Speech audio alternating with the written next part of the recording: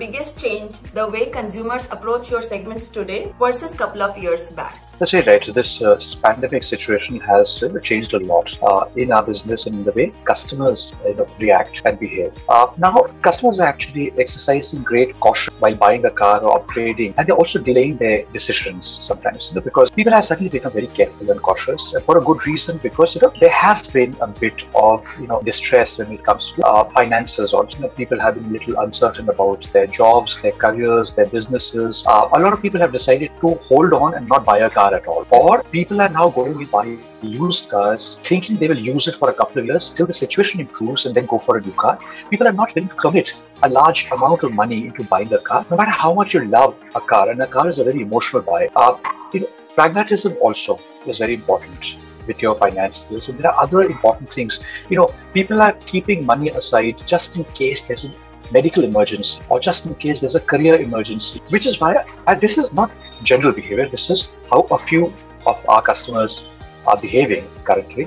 What customers are also doing is they are now somehow looking for better value for money. So they're also looking for cars which are smaller. Some customers are looking for cars which are safer.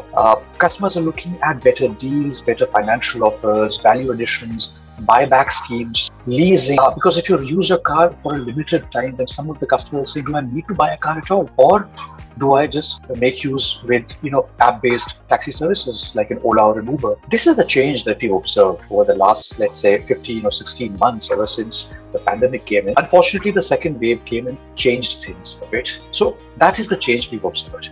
And one of the most subtle but big changes that we as marketeers have observed, that not many customers are actually going to showrooms or workshops. People are scared stepping out of their homes or going to crowded places. So interaction with the brand and with the dealers for sales and after sales has increased dramatically electronically, that is, through using the internet, for instance, using phones, for instance, using video chats, for instance. So the intervention of technology and the incidences of usage have gone up.